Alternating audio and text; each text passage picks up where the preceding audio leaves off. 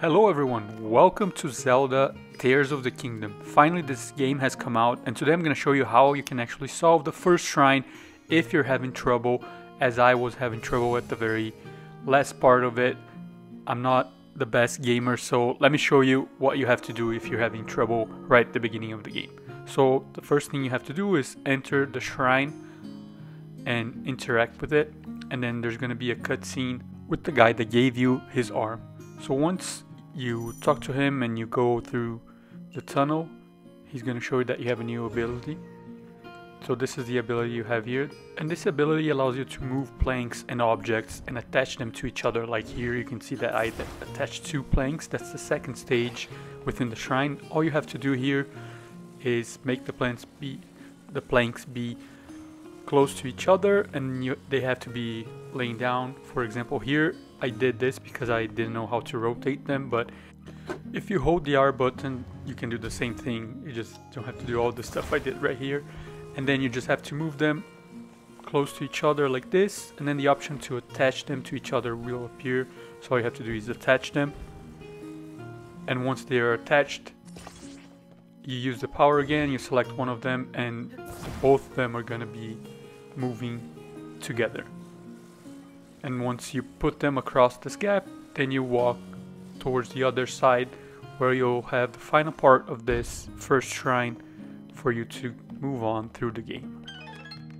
So right here you're arriving at the third part, and what you'll find in front of you is a square plank and 2 hooks.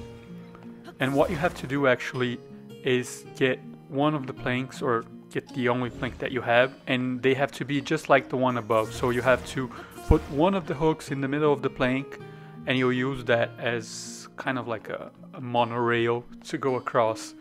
So let me show you right here how you do this. First you select the hook. So this one I attached it was on the ground, but you just have to disattach from the chain or disattach the other one. And once you have it selected, all you have to do is rotate by holding R again.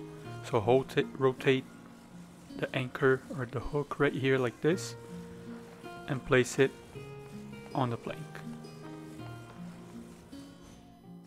And then you just have to move the plank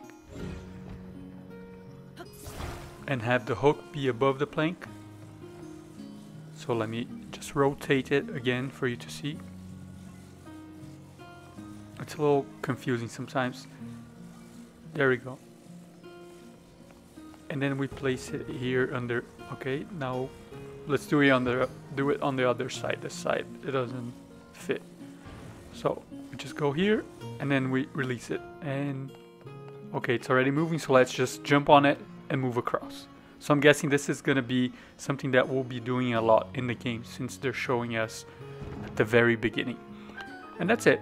Once you've done that, you've reached the final part of the shrine, and then you have to interact here. There's going to be another cutscene and a message, and then we'll be able to move on to the next shrine. So I hope you enjoyed this video. I hope it was helpful to you. If it was, please leave a like, subscribe to the channel, and I'll see you on the next one.